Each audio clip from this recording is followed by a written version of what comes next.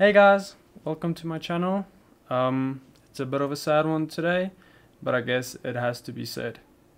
I cancelled my Rain 5G subscription, and here is why.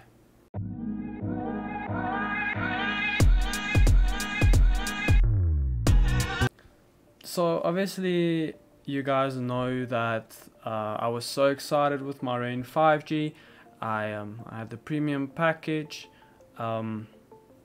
Everything was great for the first week. I made a video. I was super impressed, and it went on, and I think I got like 3,000 views right now, and I'm just super thankful for you guys for supporting my channel, supporting me, and watching it and commenting. There's a lot of people that asked me questions which I answered, and so forth. But to be honest with you guys, and I'm sorry Rain, this is also just my opinion, so don't go running off with this. Do your research properly, but this is just my opinion on Rain 5G.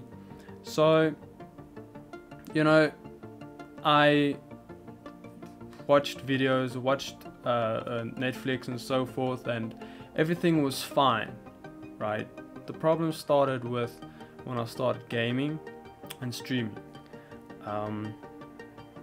So Rain does a really good job by promoting their speeds and promoting their prices, so speed to prices ratio. But what they don't tell you is that you don't get good ping. And after doing some research, ping is just as important as the speed you get. And yeah, for instance, I played a game called League of Legends, and I was getting normally on fiber 184 ping because I play on EU servers, and with Rain 5G I got 220, 240, and if I even started streaming it would literally just go up to 300.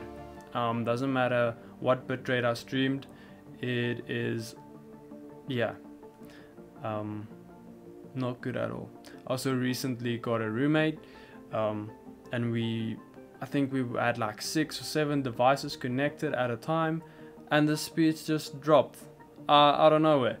And I called Rain and I asked them to, I don't know, reset the thing. They told me unfortunately they can't reset my router or my servers, but yeah, I should just wait. They're gonna see what they're gonna do, but they just never came back to me.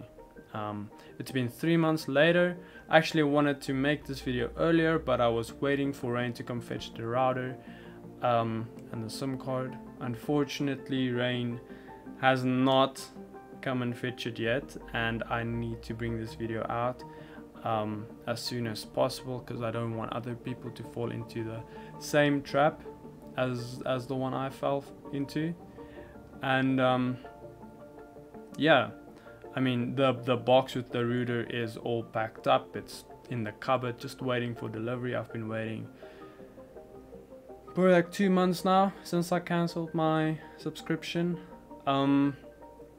Yeah, so just a conclusion: if you're a gamer, if you're a streamer, if you are or have a lot of family in your house and you're considering Rain 5G, I would say maybe find a different alternative. I mean, I'm back with my fiber.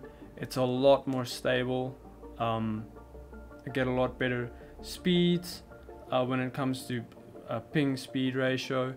I'm gaming, I'm streaming at the same time. I've got a roommate, he's connected to it as well. We can run multiple devices and multiple programs at the same time. That takes a lot of bandwidth. So yeah, I've got a 100 megabit per second line now, and yeah, I'm happy with that. Even Rain provided me with 450 megabits, but obviously with like 24 to 26 ping, where now I get 5 to 7 ping, which is a lot better. But yeah guys, don't fall for that trap. Rain promotes the speeds, not the ping. And yeah, that is all I want to say.